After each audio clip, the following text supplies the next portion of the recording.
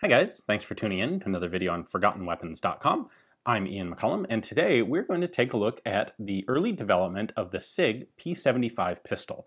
This is the same gun that would be sold on the commercial market as the SIG P220, and I think a lot of people would probably consider this a bit of an unusually commercial and modern gun for Forgotten Weapons. However, we have access today to a couple of the developmental prototypes, and we can take a look at how this pistol actually came to be. And in reality, this is an interesting mechanical pistol in a way that I think a lot of people might not be aware of. Specifically, this uses a folded sheet metal slide. Did you realize that? Perhaps not. Let's take a closer look at where they came from.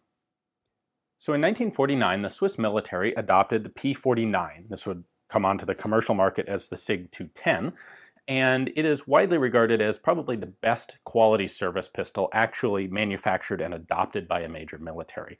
This thing really is as much target pistol as it is service pistol. It is single action only, it has a very nice trigger, exquisitely high quality to the manufacturer. These things run like they're made out of buttered glass. They're really extraordinary guns. And the commensurate price tag is, not surprisingly, high. These were relatively slow to produce. They were expensive guns, all milled and forged steel.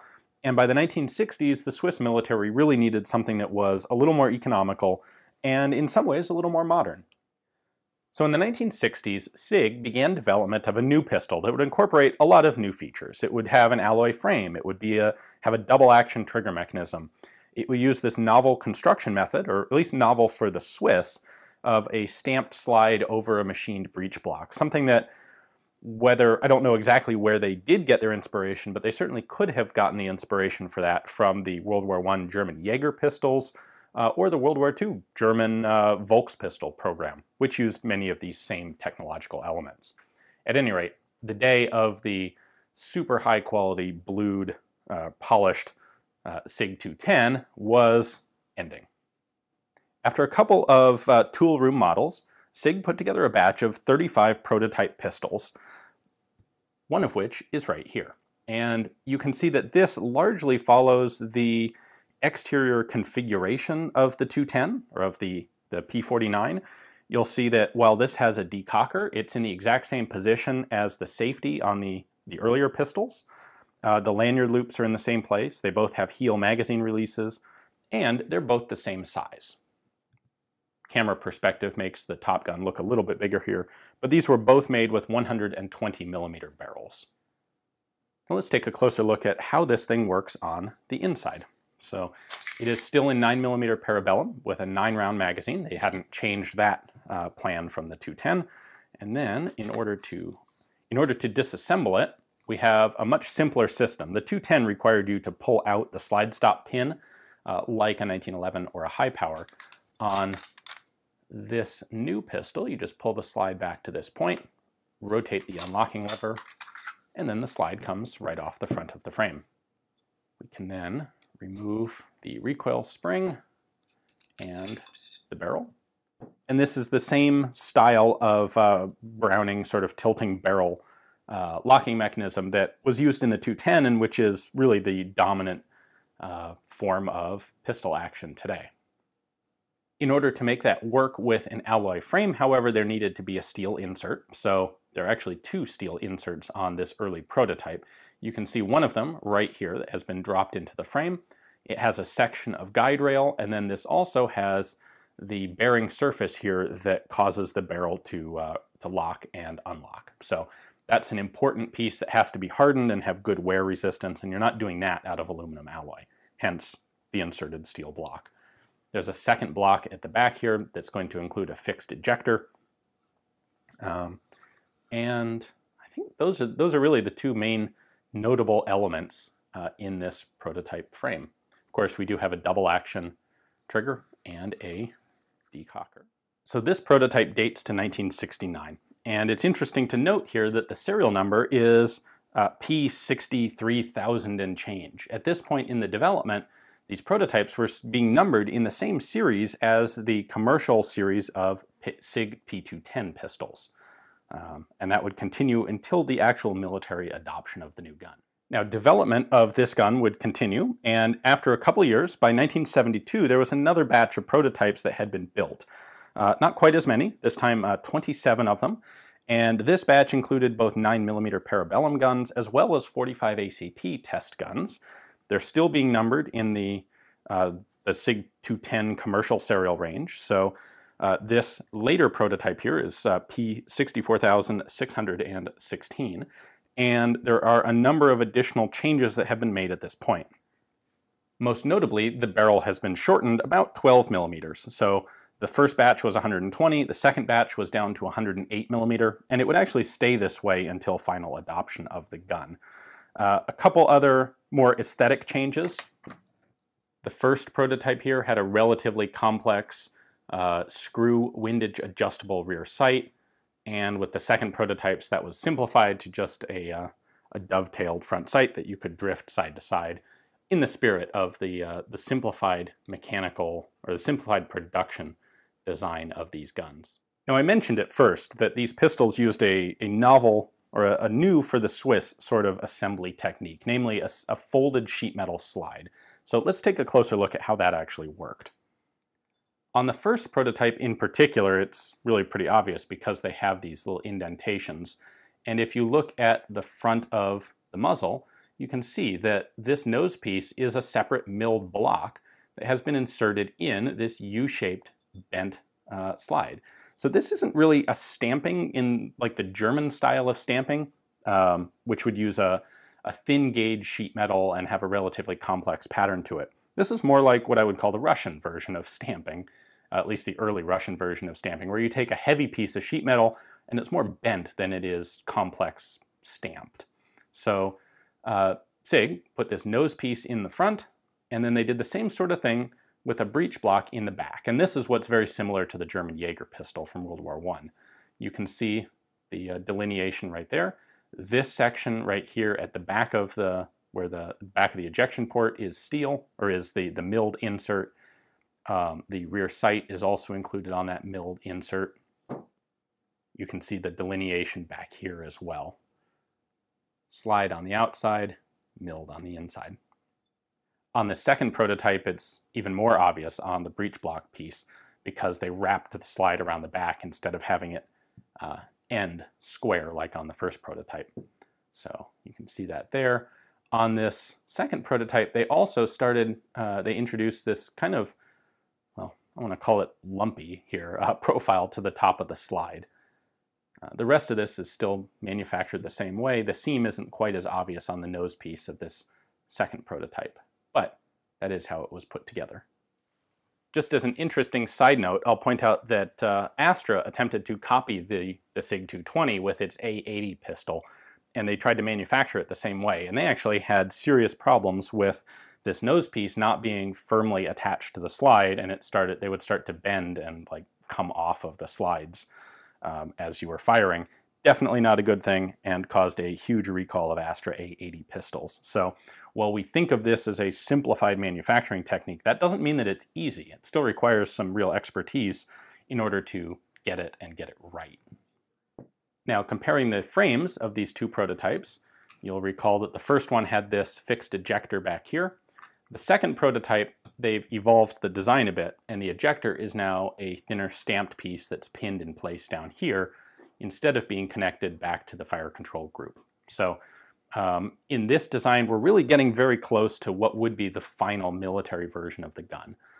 However, you can still see the steel locking block in the front that has been basically dovetailed into the frame here, and that would still need to change. Now, at last, in 1975, the gun was formally adopted as the Pistol 75, the P75, for military service. And as such, a new serial number range was instituted. No longer would these guns be manufactured under the same serial numbers as the 210 series. Now they got their own. They would again have an A prefix indicating Army use, and where the 210, or the P49 pistol, had all been in the 100,000 range, they decided just to add a digit, and the 220, or the P75, all of these guns would be in the 1 million serial number range. So this is the 139th Army pistol made, as you can see from the numbers there. And it shares pretty much all the distinctive elements of the prototype. There are only a couple of major changes that were made from that prototype. You'll notice there's still the stamping contours there up on the top of the slide. I should point out these have this cool Swiss shield on them, being military pistols made by SIG. Of the changes that were made, we can see two of them from the outside. One is the addition of a little finger rest ledge to the front of the trigger guard. The prototypes had all been round trigger guards. The other is the hammer. The prototypes had all used kind of a wide beaver tail hammer. The production guns have just a narrower serrated hammer. One of the other substantial changes, there were some very minor changes to the profile of this locking block. However, with the military guns, it was now pinned into the frame instead of having this large dovetail style of cutout there. So certainly makes it look better.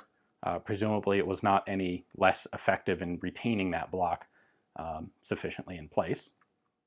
And lastly, a firing pin safety has been added. Now we can only see a little bit of it here. There's this little lever on the side of the fire control group. And when I pull the trigger, that lever is going to lift up like that. There is no such lever here on the prototype. What that lever actually does is push this spring-loaded blocking piece, this is the military slide right here, pushes that blocking piece up, which allows the firing pin to actually move. On the prototype slide here, there is no piece. It's interesting there is a cutout there, but no firing pin safety built into it. Conveniently, we happen to have a cutaway of this exact style of the pistol, and so I can show you exactly how that firing pin safety works right up here. So the firing pin itself is down here at the bottom, and we have this block right there that, as you can see, is dropped down into a cutout in the firing pin. So as long as this block is down, and it is spring-loaded, so it's always being pushed down, that prevents the firing pin from ever moving. This would act as a drop safety, so no matter how much force the pistol impacts with, the firing pin can't go anywhere because it's physically blocked from moving. However, when you pull the trigger, that lever, there we go, that lever pushes that blocking bar up, which then allows the firing pin to move, and right there we go. When the hammer drops, it pushes forward like that. If I don't have the blocking bar, well, there are redundant safeties. So if I'm not pulling the trigger, I can't push the hammer forward either, but when it does, that's how it all works.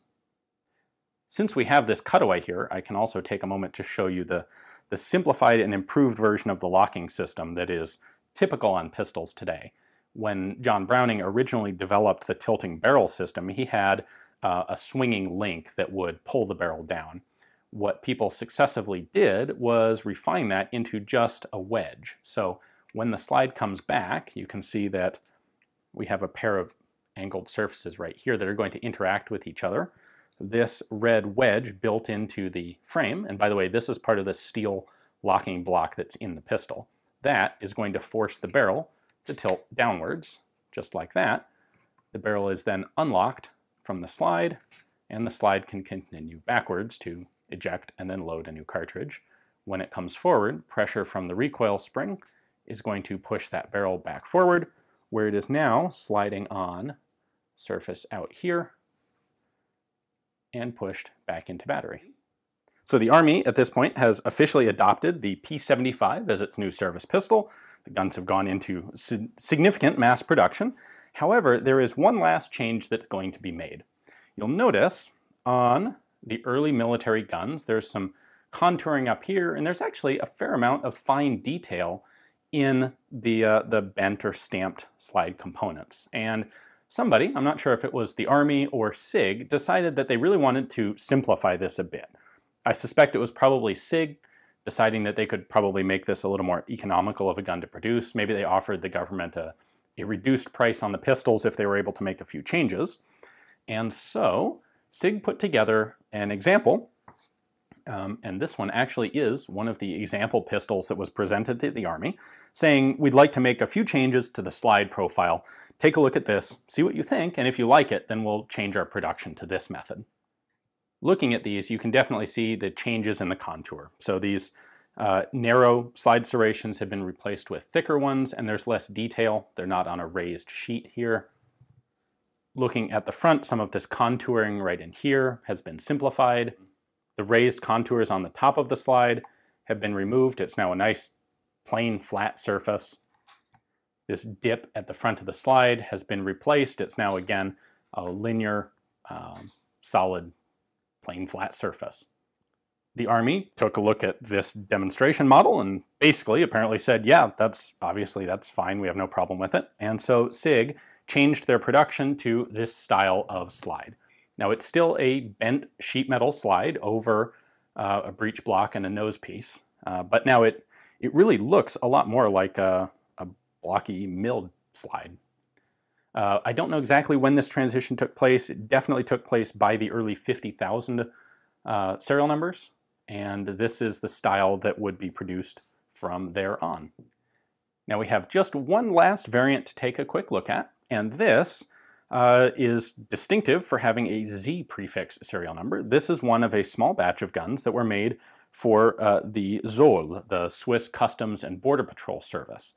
And it is identical, really, in every way, except for it has night sights on it, which was apparently dictated by the Border Patrol, and it has one unusual modification down here.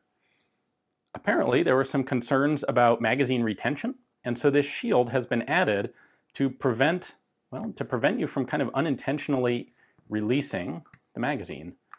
You can still take it out just fine, but this, I guess, prevents if the butt of the pistol drags over anything, it won't hit the magazine release, it'll hit this little guard shield and deflect off. So exactly what the problem was that led to this, I don't know for sure, but it is an interesting little detail that is specifically on the Customs and Border Patrol guns, as recognizable by their Z prefix serial number, because they aren't actually Army guns. Other than that, and of course the 3-dot night sights, this is the exact same P75 pistol that the Army had.